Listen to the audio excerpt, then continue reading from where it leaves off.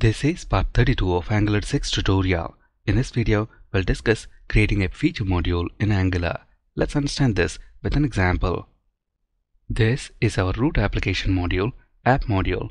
The first thing that we want to do here is organize these import statements a bit. First, we want our Angular module imports. We have that already here. Followed by that, we want to include the import statements that import our own modules. At the moment, we only have one user-defined module, and that is the app routing module, which contains all our application routes. So let's move this import statement after we import all the Angular modules. And we have an extra slash here, we don't need that, so let's get rid of that. And then followed by this, let's include the import statements for our services. At the moment, within our application, we only have one service, and that is our employee service. And then finally, let's import all the Angular components. Now notice, at the moment, all our application components, directives, pipes, and services are in this one module. As we add more features to this application, this module is going to get more complex and extremely difficult to maintain. What we want to do now is move all the employee feature related components, directives, pipes, and services into a separate feature module. Let's name this new feature module employee module. We're going to use Angular CLI to generate our new feature module employee module. Here's the command for that: ng for Angular CLI itself, g for generate, m for module. The name of our module is employee module, and we want this employee module to be generated in this employee folder. We already have the employee folder, so we want this new module, employee module, to be generated in that existing folder. So let's prefix the name of the folder, which in our case is employee. Since we want this new module to be generated flat in that existing employee folder, let's also use the flat option. Once this employee module is created, we want to import this feature module into our root application module.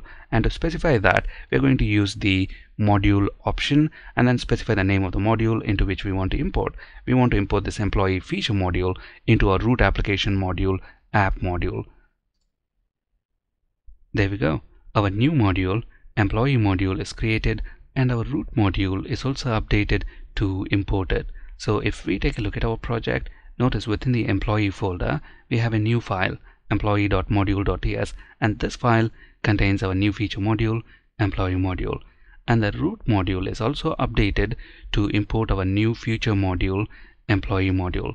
Let's actually move this import statement next to this line, so we have all our user module imports at one place. And the imports array is also updated to include our new feature module, employee module.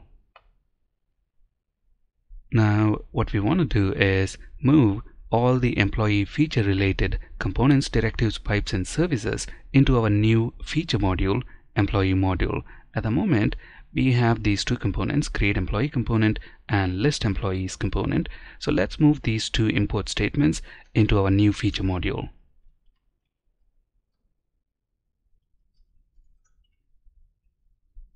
We also have to include them in the declarations array.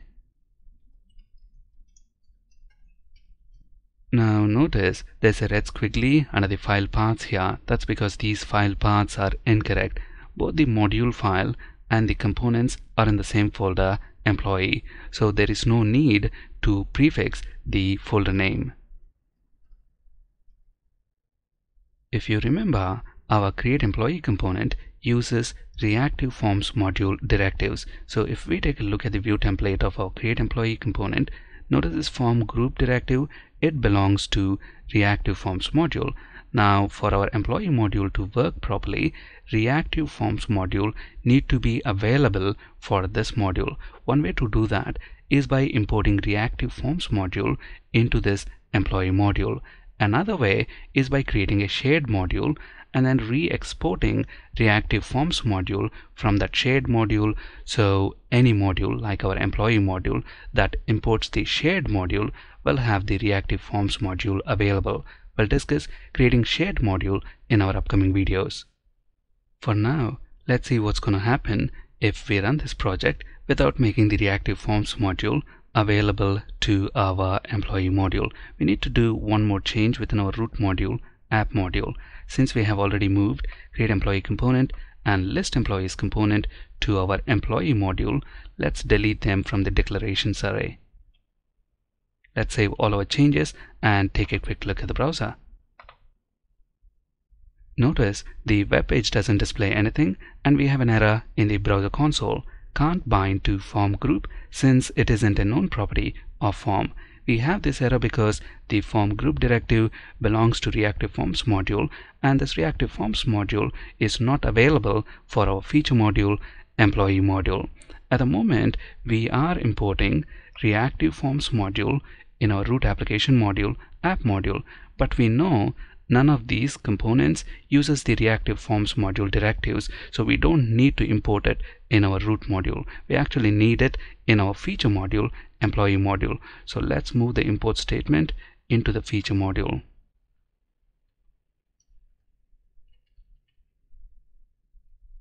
We also need to include this Reactive Forms module in the imports array.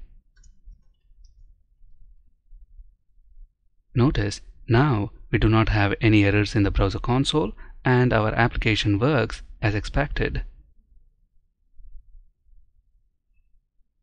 Now notice within our new feature module, employee module, we also have imported ng module. It is required here because for this class to be an Angular module, we need to decorate it with @ng module decorator. Notice we are also importing common module. Why is this common module required here? Well, most of the Angular basic directives and pipes like ngIf, ngFor, decimal pipe, etc. are available in this common module. So for these two components, create employee component and list employees component, to be able to use those common directives and pipes, we need common module. Now let's comment this line which imports common module and see what's going to happen. Notice the page doesn't display anything and we have errors in the browser console. Can't bind to ng class, can't bind to ngIf. So all these basic directives are available in this common module. Let's uncomment this. Notice now the errors are gone and the application works as before. At this point, you might be wondering, when these two components, create employee component and list employees component, when these two components are in our root module, app module, the application was working just fine. We did not explicitly import common module. So how are the common directives like ngIf and ngFor are available to these two components when they were in the root module? Now notice in the root module we are not importing common module, but we are importing browser module. Now if you're wondering why is browser module required, well, it is required for providing the essential services to launch and run a browser application. Browser module should be imported only in the root module, and that too only once. And the interesting point to keep in mind is this browser module imports and re-exports common module. So all the common directives provided by the common module are available for the components within the root module. Whereas in a feature module like employee module, since we have already imported browser module in the root module, we cannot again do that in the feature module. So for the common directives to be available in the feature module, then we import common module into the feature module. A better way would have been to import this common module into a shared module and then re-export it from the shared module. So all the feature modules that import the shared module will have these common directives available. We'll discuss how to do that in our upcoming videos when we discuss creating a shared module. Now with the refactoring we have done, both these components, create employee component and list employees component, now belong to this feature module, employee module. Let's try to use this create employee component within our home component and see what happens.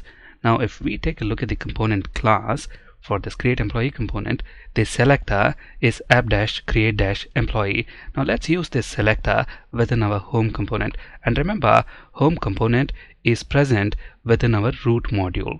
So just above the image, let's try to use the selector. Notice we have an error, app create employee is not a known element. This is because by default, components, directives, and pipes that belong to a module are available only within that module. So for example, create employee component and list employees component belong to this employee module. By default, they are available only within this module. Now if you want to make these components available to other modules that import this employee module, then we will have to re-export these components. In our case, we want to make available this create employee component to the root module which imports this employee module. So let's include exports array and then include create employee component within that.